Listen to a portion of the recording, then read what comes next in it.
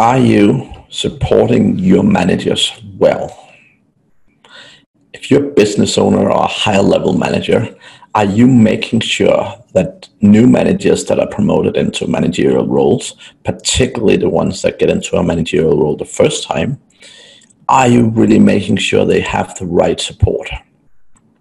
There's this good old famous saying that the best salesperson doesn't necessarily make the best sales manager.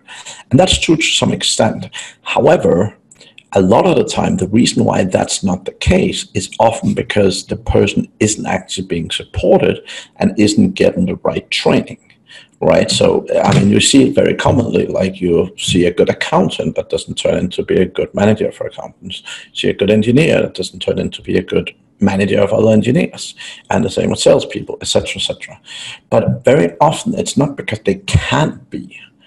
It's because very often what happens is people promote someone who's good in an individual contributor role, and they just expect them to be a good manager without any support and training.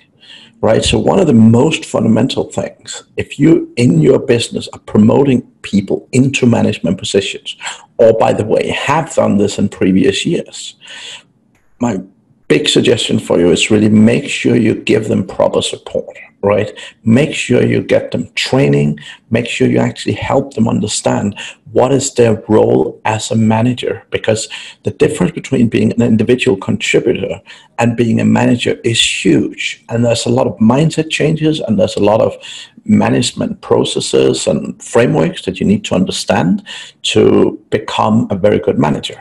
Right. So make sure you give your staff the best tools you possibly can to be a great manager.